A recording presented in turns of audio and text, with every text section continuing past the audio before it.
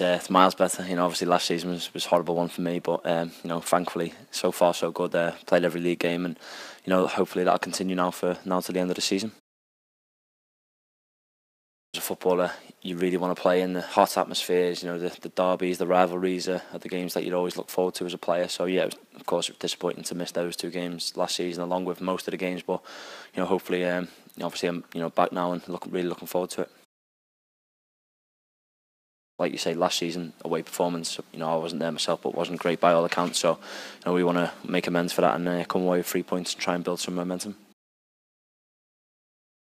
Obviously it's a rivalry, it's a derby game, all them things come into it, but at the end of the day, it's a game that we can only take 3 points from, and you just said it there, it'll be the first opportunity to take back-to-back wins, which I think is important in any league, more so this league, that everything's so tight. You can go on a good run, build some momentum, you can shoot right up the league, and that's something that I think we need to do. Got to be on your toes to make sure you'll be in the team, and like you say, we've got real quality and depth. Obviously Louis, Scott, myself, Ethan, Joe, Willow, Callum's done really well as well. So yeah, there's loads of good players there.